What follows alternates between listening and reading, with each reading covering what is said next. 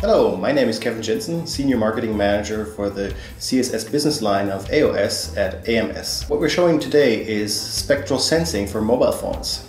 We have the Tricorder demo that shows how spectral analysis can be future utilized in mobile phones and do things like food analysis, color detection, or other applications that we can later look at. So what is the Tricorder mobile demo? The Tricorder mobile demo shows how to utilize spectral sensing, in this case color and NIR spectral sensing, in a mobile phone environment. For this demo, we're using the Simply for Mobile connection device, simply loading the GUI directly from the chip onto the system.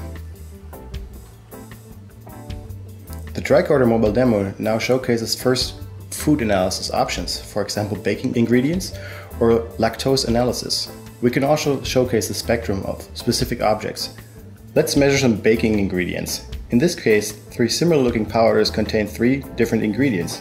We can't see what they are, but with the spectral sensor we will know soon.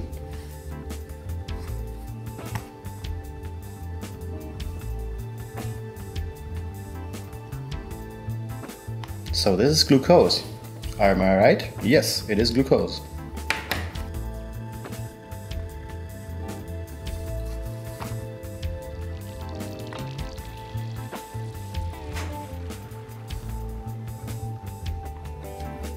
Similar probe, saccharose.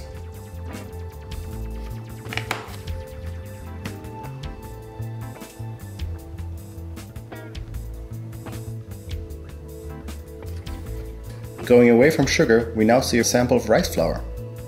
But we're not always using ingredients in petri dishes, so what about real-life products like sugar?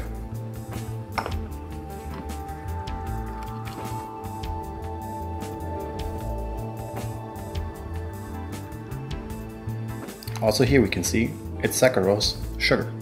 So how about using mixed ingredients and content analysis? So in this case we have wheat flour and added some lactose to it. But how much? We'll see.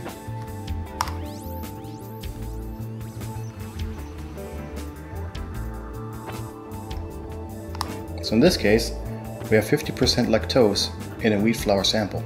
So what is happening in the background? We're measuring a spectrum to then look at the color composition as well as the near and mid-infrared values of these specific samples. So let's look at this for peanuts.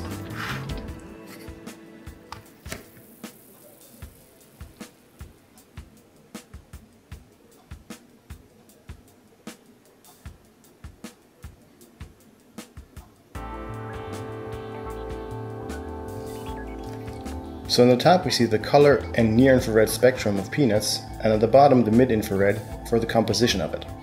So this is one of many use cases we can do with spectral and color analysis. For future use cases, check out ams.com.